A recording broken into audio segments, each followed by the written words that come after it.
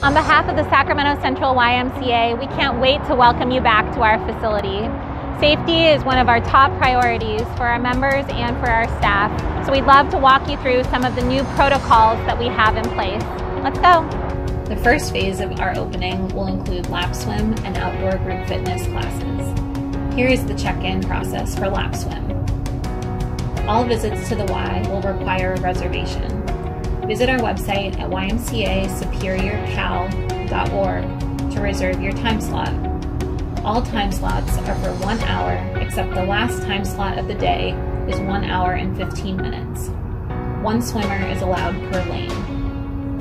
Check-in for lap swim will take place at the pool gate under a canopy on W Street. We recommend checking in 15 minutes prior to your reserved lap swim start time.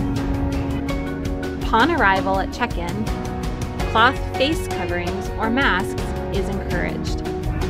Please adhere to social distancing guidelines while waiting in line to check in at the pool gate.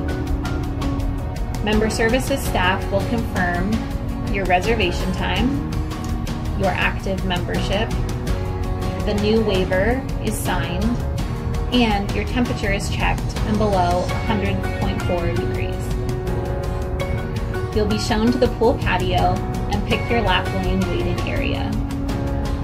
When the reservation time begins, you can enter your assigned lap lane following the color-coded cones. There will be a personal belongings bin for each lap lane. We have temporarily constructed an on-deck shower where you can rinse off before or after your swim. Locker rooms will be closed and there will be limited restroom facilities. If you require equipment to accompany your lap swim, like a kickboard or pull buoy, please bring your own. 2 lifeguards will be on duty at all times as part of YMCA aquatic safety guidelines.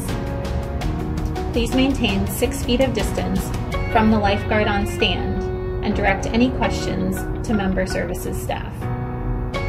Lifeguards will notify swimmers 5 minutes prior to the end of lap swim time. There will be a 15-minute buffer between each swim reservation time. You will exit the opposite pool door than the one you entered. Stay tuned for more news about other areas of our facility opening in the next couple weeks.